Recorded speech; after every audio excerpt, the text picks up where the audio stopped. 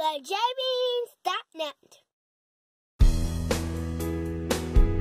Glacier Bay National Park is a 3.3 million acre U.S. national park that is located in southeast Alaska, a bit west of Juneau.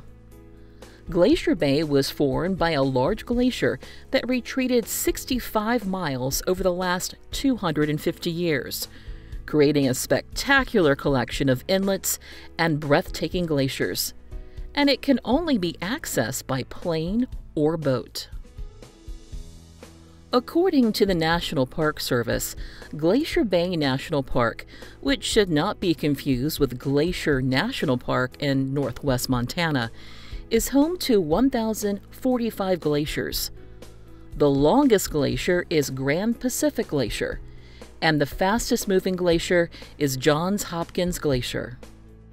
Both glaciers were part of our visit to Glacier Bay National Park, while sailing the Holland America Nieuw Amsterdam with our little JellyBean during our Alaskan cruise in late May of 2019.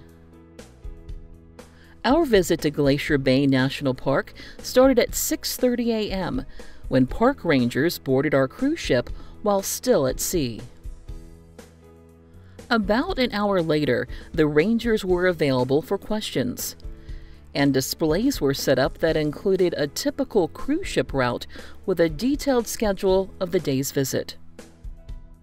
Descriptions of wildlife that are common to the area, including a few sample furs. The Glacier Bay National Park passport stamp,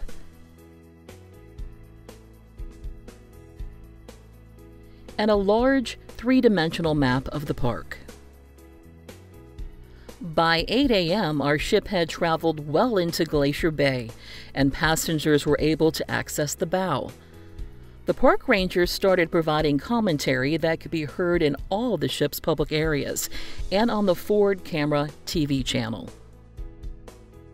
Reed Glacier was the first glacier we saw as the ship sailed toward Johns Hopkins Inlet. The glacier is approximately 9.5 miles long, moves roughly south to north at about 1 to 3 feet per day, and is about 3/4 of a mile wide and 130 feet high at the face. Reed Glacier is named for Harry Fielding Reed, an American geophysicist who studied the glaciers of Glacier Bay in the 1890s.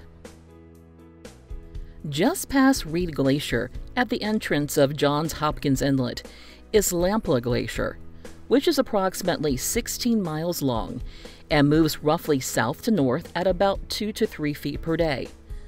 The glacier is about 3/4 of a mile wide and 160 feet high at the face, and it shares an ice field with Reed Glacier. Lamplugh Glacier is named for George William Lamplugh, a noted British geologist who visited Glacier Bay in 1884.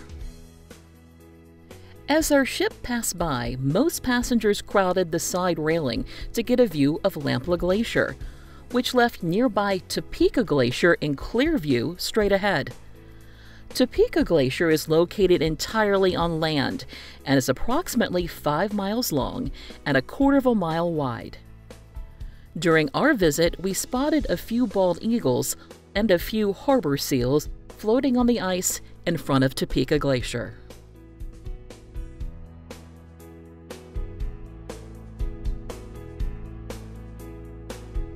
The Tar Inlet Suture Zone was clearly visible as our ship rounded Jaw Point and sailed into Johns Hopkins Inlet. The formation consists of darker-colored metamorphic rock from the Chugach terrain and lighter-colored granite from the Alexander terrain. According to the National Park Service, the formation is considered one of the best views of an arc-for-arc boundary on the planet. Johns Hopkins Glacier is located at the end of Johns Hopkins Inlet and is one of the few advancing tidewater glaciers in the world. The glacier is approximately 12.5 miles long and moves roughly west to east at a relatively swift 10 to 15 feet per day. The face of the glacier is about 1 mile wide and 250 feet high. Johns Hopkins Glacier was named after Johns Hopkins University by Harry Fielding Reid in 1893, about 17 years after the school opened. During our visit to Johns Hopkins Glacier, we spotted an adult harbor seal and pup swimming in the ice-filled water near our ship.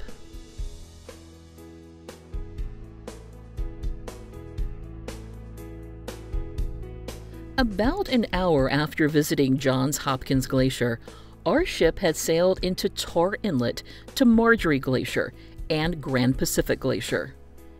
As we approached the glaciers, our ship served pea soup to help keep passengers warm. When we arrived at the glaciers, the Ruby Princess was wrapping up its visit. Only 2 ships are permitted to visit the park each day, and seeing the other ship near the glaciers helps show how big the glaciers are. Marjorie Glacier, which is named after a French geographer, is one of the highlights of any cruise to Glacier Bay National Park. The glacier is roughly the same size at the face as Johns Hopkins Glacier, about 1 mile wide and 250 feet high. But Marjorie Glacier is much longer at approximately 21 miles long, and it moves roughly southwest to northeast at about 6 to 8 feet per day. Cruise ships can get relatively close to the face of the glacier, which caused many passengers to gather at the bow for photo and viewing opportunities during our cruise. While Marjorie Glacier gets most of the attention from passengers waiting to see a calving event, which did not happen during our visit, the adjacent Grand Pacific Glacier is still an impressive sight. The glacier is approximately 34 miles long and moves roughly north to south at about 1 to 4 feet per day. The face of the glacier is about 2 miles wide and 150 feet high. The border of the United States and Canada cuts across Grand Pacific Glacier just north of its face. Famed naturalist John Muir named Grand Pacific Glacier in 1879, when the glacier's terminus was 15 miles further south, near the entrance of Tar Inlet. Most cruise ships spend about an hour at Marjorie Glacier and Grand Pacific Glacier, with one side of the ship facing Marjorie Glacier for the first half hour and the other side facing the glacier for the second half hour. During our visit to Marjorie Glacier and Grand Pacific Glacier, we spotted a few harbor seals on the ice in front of the glaciers. We also spotted a flying bald eagle.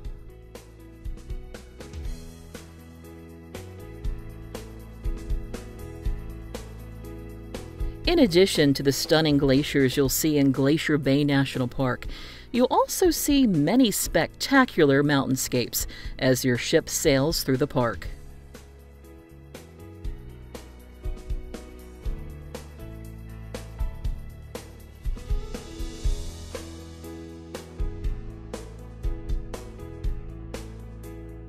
Throughout the day, our ship's youth programs provided several Glacier Bay-related activities, including Meet the Glacier Bay Park Rangers and more. Kids even had an opportunity to earn a Junior Ranger patch.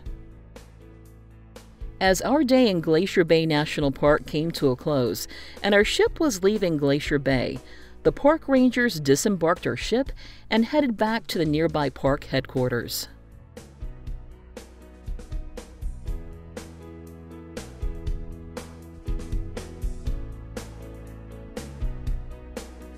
About an hour after the park rangers departed, we got our final glimpse of a park glacier when we saw Brady Glacier in the distance. The glacier is part of the Brady Ice Field, which it shares with Reed Glacier and Lamplugh Glacier.